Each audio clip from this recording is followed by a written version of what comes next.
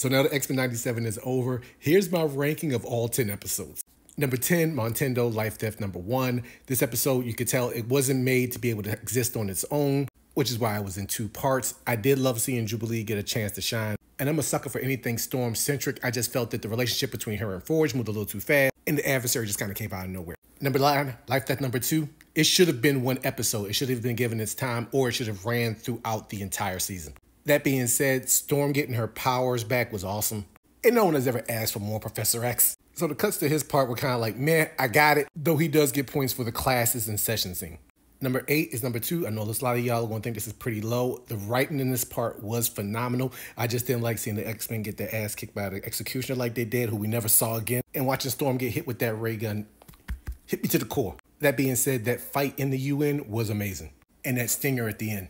Number 7 is episode 9, Talos' Extinction Part 2. It had to follow the first part. And like the first part, I get it was a middle ground, but watching everybody get their butt kicked again. Though that Jean fight versus Sinister was badass, and watching Wolverine get the adamantium rip, never thought I would see Fatal Attractions. Number 6, Fire Made Flesh. Never in my life did I think we would have gotten Inferno in an X-Men cartoon. They covered about 6 years worth of material in 25 minutes, which is my issue. It should have been 2 episodes. Not because they did a bad job, but because I wanted more. It was so good. Number 5, episode 7, Bright Eyes. Rogue might have been the MVP of this series. What's that old saying? Hell hath no fury? Plus we got a Captain America appearing. The reveal of the big bad. References to Hulk, Nightcrawler officially joining the team. But that opening sequence when Rogue went ballistic, oh my God. Number 4, Talos' Extinction, Part 3. The cameos. Bastion being a legit threat. The setups for season 2. The way they actually end the fight. Flippin' Phoenix returned. Magneto lives. I'm still reeling from this episode. That's how you end the episode. That's just how you do it. Number 3 has to be episode 1. I swear. Say it with me now. Give them the forecast. None of us knew what to expect. It was a return to form. The combo moves. I still can't get over the explosive claws bouncing off a block. Proof that Cyclops is a competent leader. The return of the theme song. Watching this was like watching The Force Awakens in a good way. Yeah, it had a lot of homages to the first episode, but what's wrong with that? It just gave us an inkling of what was to come this season, and none of us had any idea. I went back and forth on number 2 and number 1 so much. Number 2, Tolerance is Extinction, Part 1.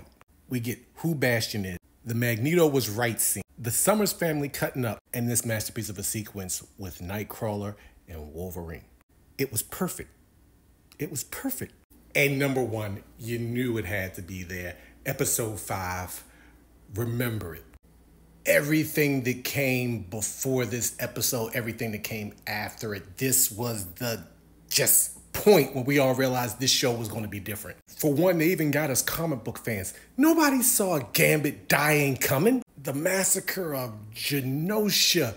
Us watching some of our favorite characters just get taken out. Banshee is gone. We thought Magneto was gone. And it started so light with the scene and seeing all the cameos from Boomer to Dazzler to Exodus to Pixie. Oh my God. And then the scene with Cyclops telling the humans why they protect him and why he sent his son away. Cable seeing Madeline and telling her, I'm sorry. Rogue, Magneto, Gambit, love triangle coming to a head. This episode didn't mean anything to X-Men fans, to comic fans, Marvel fans, whatever.